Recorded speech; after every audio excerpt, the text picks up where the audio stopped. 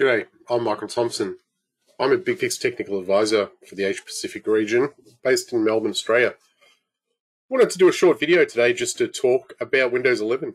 It's obviously due to be released very soon, and just wanted to talk to you about Windows 11 and how BigFix is postured to help you with your migration plans for Windows 11. So looking at the release date, it's due to be released on October the 5th, 2021.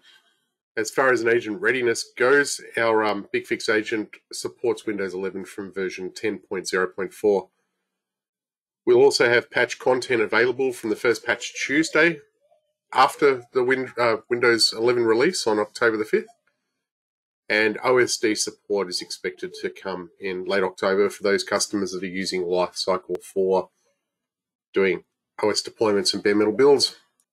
Just like other upgrades for Windows from Windows 7 to Windows 10 and previously from Windows XP to Windows 7, there is some planning that's required. Windows 11 seems to be a little bit more complex than what it has been in the past. Certainly you need to have a motherboard or a hardware that supports TPM 2.0. There's also a requirement for 4 GB of RAM. We need 64 GB of storage. Our motherboard needs to be UEFI and secure boot capable. Obviously have to have a compatible 64-bit processor. Our graphics card needs to be compatible with DirectX 12 or later. We need to have a display that's 720p capable and greater than 9 inches diagonally.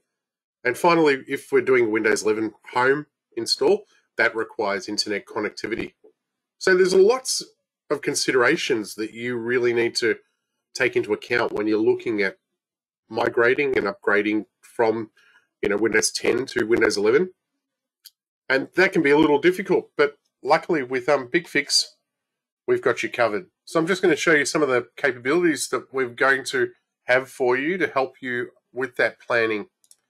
So these will get released in the BES inventory and license site for those customers that have Lifecycle available. Because they haven't been released yet, I actually have them in a custom site. So we have an analysis here for Windows 11 eligibility.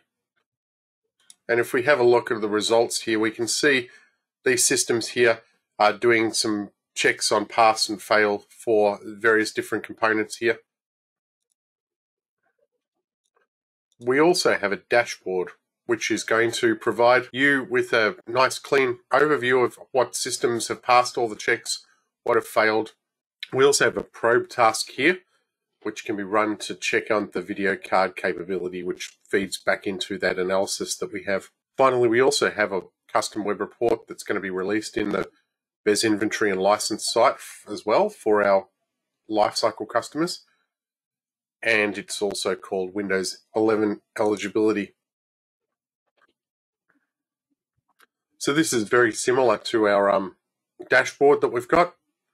Provides all the checks that it's doing as well as whether they pass for each system and a total pass rate. And you'll also be able to export these reports to CSV to be able to report on. So in summary, when you're moving to Windows 11, the BigFix agent is already supporting that particular platform version. There's certainly going to be some planning required before you do move to Windows 11, but luckily BigFix is here to help you with the content that we've got coming to our BES inventory and license site for our Lifecycle and inventory modules. So thanks for watching this short video today. You can find more information from bigfix.com. You can raise support cases through support.bigfix.com. And forum.bigfix.com is a great place to keep up to date on what's happening with product releases, as well as ask the community for other bits of information around BigFix. Also, you can see our social pages there that you can engage with us through. Thanks for watching. Bye for now. If you enjoyed this video, please click like. If you'd like to be notified when there's updates, please subscribe to the BigFix TA YouTube channel. The link is below.